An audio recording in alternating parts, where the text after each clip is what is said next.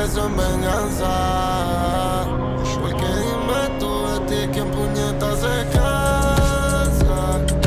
Se escuchan tus gritos por toda la casa. Pelea y chingadera tras amenaza. Los vecinos se preguntan qué es lo que pasa. Es que somos locos en casa. Una vez estaba tirado para atrás en el castillo, ya tú sabes, normal. Fumando con el corillo y la baby me mandó un texto diciéndome que ya está cansada de todo esto. Primero es la marihuana, segundo son los panas. Dame la mujer, wow, es lo que te da la gana. A veces cuando mi pistola de ti en otro cuarto, pensando que eres capaz de darme un tiro en el casco, bebé. No sé más pa' dónde te bote ese remano, es que me olvide de ti.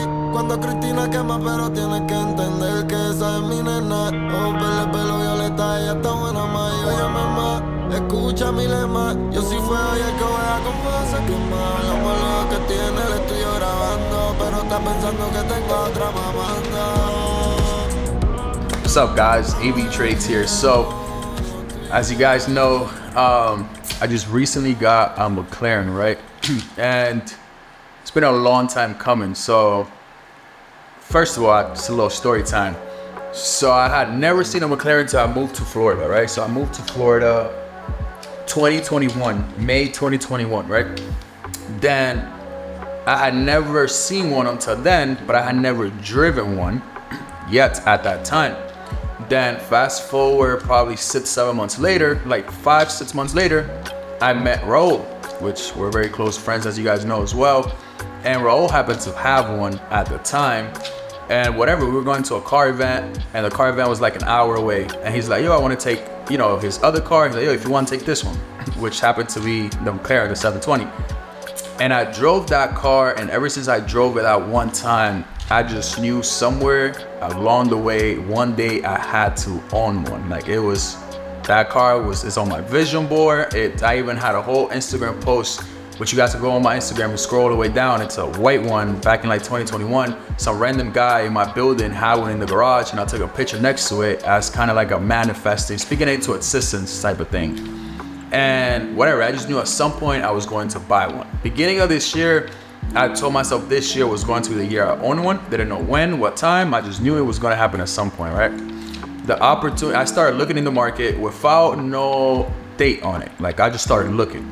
And the opportunity presented itself of a few different ones. Then I went and checked out a few different ones, but whatever, they just wasn't the spec that it, like I'll see them and it wasn't like, okay, this is the one. And then Lamborghini Brauer happened to have one, Spider, blue interior, blue outside, like the car was just perfect. Low miles, 2022, so I have warranty for the next 3 years. I don't have to worry about it.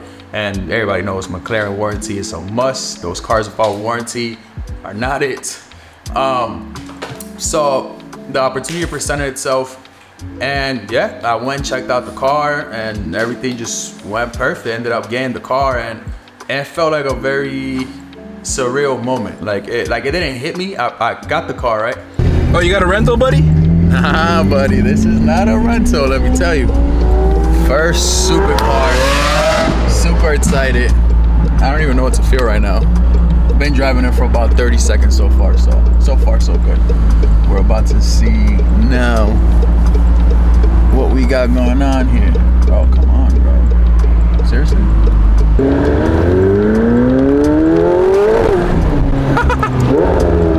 Well, we're already getting a little sideways. It doesn't require a lot for the rear to brake. Yeah, right? Bro, insane spec, blue interior, blue exterior, all carbon, 2022. Bro, insane spec, insane spec. Spider, by the way, insane spec, bro. Insane, insane. Finally, I get to cross that out the vision board. Finally. Fuck. Nice. Drove it home, whatever, we're all hyped. Whatever, I park it in the garage. Still hasn't hit me at this time period yet. I'm like, damn, like this is crazy, whatever, but it hadn't really hit me yet. One of my buddies named Stanley actually tells me, yo, it's not gonna hit you until next day you wake up and you go downstairs and you see both of your cars there. Whatever, I went to sleep that night. I wake up next day And when I went downstairs to the garage and I saw it there next to my other car, I'm like, that's when it like, I had to take like 10 minutes of I just stood there and I stared at both of them, and I just couldn't believe I really got that car. Cause it might just be a car, but it was proof to myself that whatever you speak into the, you know, into the universe, and whatever you put your mind to and work towards, you could achieve it. You know what I mean? So especially coming from, you know, growing up driving Civics and you know, Accords and stuff like that, you know, you can only dream of driving something like that. So when I woke up that day and I saw it in the garage, it was like, this is really my car. This is really my car. So it's just been a surreal experience, to be honest, and it's definitely pushed me to want to work harder, want to, you know, set higher standards, higher goals for myself. And now I understand anything I speak into existence and I work towards, I could definitely achieve.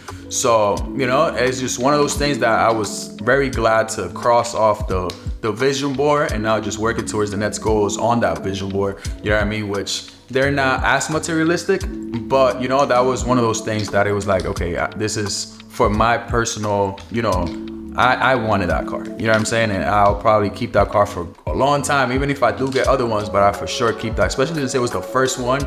It's like that emotional attachment to it. So I'll for sure definitely keep that car for quite some time. And for those that's been following me for, you know, a few years now, I just want to appreciate you guys for, you know, coming along throughout the journey and, you know, seeing everything basically. You know, I'm nothing special. I'm no better, smarter than anybody or better than anybody. Just work hard, you know, be dedicated to your craft and just show up every day. You know what I mean? I got this towel in my hand that says persistent, and it's basically, I was gonna put consistency, but consistency without persistency is nothing. You gotta be persistent every day, persistent with your goals, persistent with your routine, persistent with your discipline, persistent with everything you do in life. So gotta tat it on me just for the simple fact that, you know, it's a reminder that that's key to, you know, achieving other goals that I have in mind and other future things that I do want to achieve. And, you know, I hope you guys come along for the journey, and I just want to thank you guys for, you know, being here and yeah, all the support, and love you all, and I'll see you guys in the next video. Peace.